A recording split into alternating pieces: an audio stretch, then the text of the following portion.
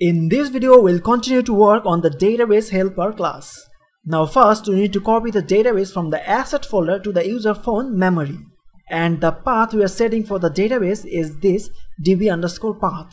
So let's create a method that will copy the database from the asset folder to this path. So the method copy database throws IOException. We have an input stream variable myInput, and we assign the database which is in the asset folder to this myInput variable, and a string variable out file name db_path plus db_name, and an output stream type variable myOutput, and we assign file output stream to this myOutput variable. This file output stream takes the out file name as its parameter. So the output stream will be saved in this out file name path, which is basically the path of the user phone memory. And now we set the buffer variable to 1024, and here is an integer variable length. And now in this while loop, we read the input stream with the speed of this buffer and write it on the output stream.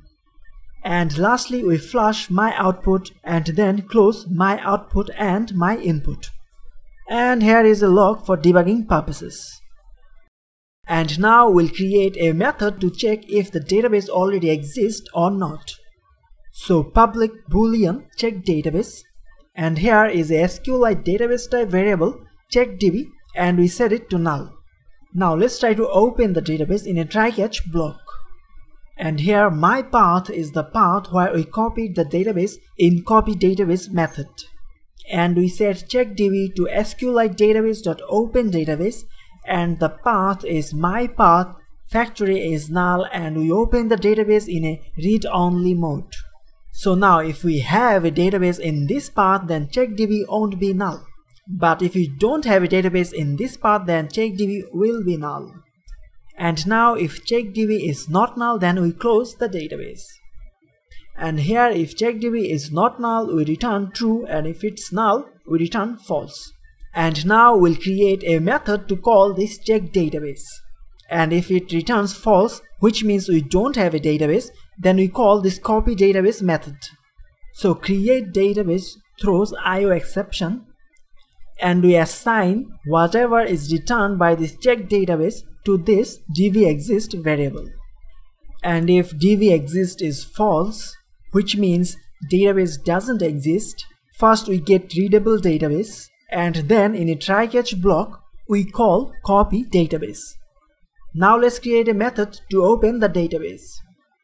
So open database throws SQLException, string variable myPath is db_path plus db_name, and then we open the database in read-write mode and assign it to this myDatabase variable.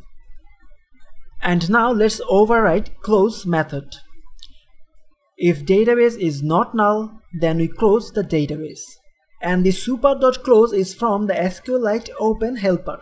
If we control click it, we can see the method in SQLite open helper. And now we need to override onCreate.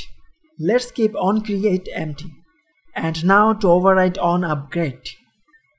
So the parameter it takes is the database, and this int I is the old version and int I1 is the new version.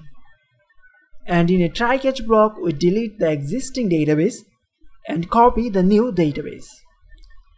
And that's all for this video.